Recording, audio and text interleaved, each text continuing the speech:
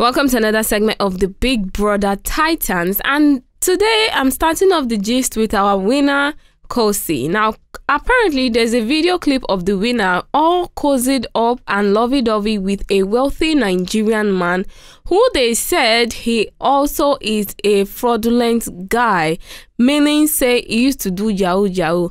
Apparently, rumors, it is speculated. I did not make this, just so you know. And if you did not know this man is also said to be a married man. Now, who does this remind you of? Is she following the footsteps of Maria? Okay, now if this is true, like I said, rumors, then we just know how her lifestyle was sponsored. Even before coming into the show, we just knew that, okay, this girl is going to win. But it's okay. No wonder she don't want to roll with the likes of Yemi and Tabang. Now, small boys for her eyes now. And this concept just shows how she won the show, because Babes has been setting the tone even before she entered the house.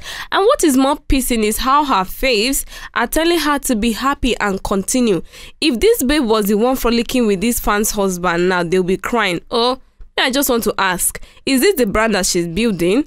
Well, if it sponsors the lifestyle you're interested for, why not? I don't understand. She's here saying, I'm building my brand. Okay, oh, brand far and wide. All right. And with the whole I am a millionaire and not working for herself is just total BS. But who am I kidding? If of course she's doing this, she's doing hard labor. It's not easy. Another gist abeg, looks like Nelisa is struggling hard to keep up with the limelight along with her fellow housemates. Apparently, she and Yemi had a thing, but she decided to focus on the game immediately they got paired up. Why is it that yourself and Yemi didn't think about having something?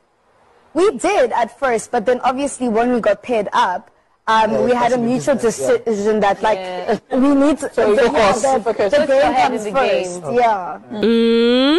Who are you kidding, guy? Does that really stop you though? Now wow, because getting paired up would have even given you easy access to being in a relationship with your partner. That would have been so smooth.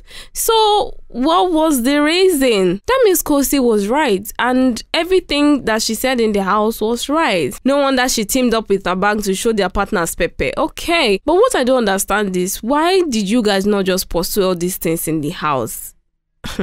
This story is not clear. What's my own? I just feel like she's just here to chase Clout, and Yemi is the easy access to her. And finally on this segment, it looks like side chick of Khosi, Marvin, has still not settled with Kanaga Jr. over the nomination that happened in the house.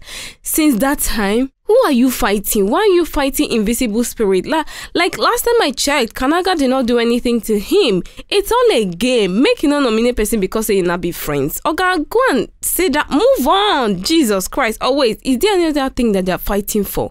This thing could be deeper than it goes, and they're not just telling us some things about it. Okay, well, that's all I have for you on this G segment. Until next time, do not forget to like, share, and subscribe. Thank you.